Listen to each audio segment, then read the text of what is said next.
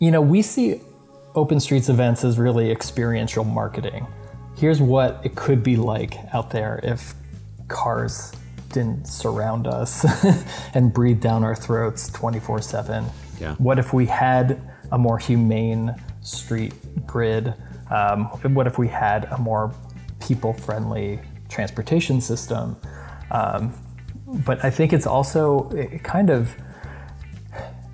it allows people to see how close some of these distances are. A lot of people, we've done pre and post surveys where people think that these distances, 3 to 5 miles, which is what we close down, are daunting distances to get to the store or get to work or, recreate with their friends. And they find that they do it 3 or 4 times. They get 15, 20 miles on themselves, on their legs by the end of open streets along with their family and friends.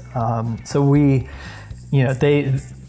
seen that the reaction or their answers to those questions, like, would you be more willing to ride to work now that you've experienced open streets, is a resounding yes. So It's really interesting to see people want to adopt riding a bike or walking more often as a result of open streets. But it's been wildly popular here in Pittsburgh. It's one of the largest event series in the city now.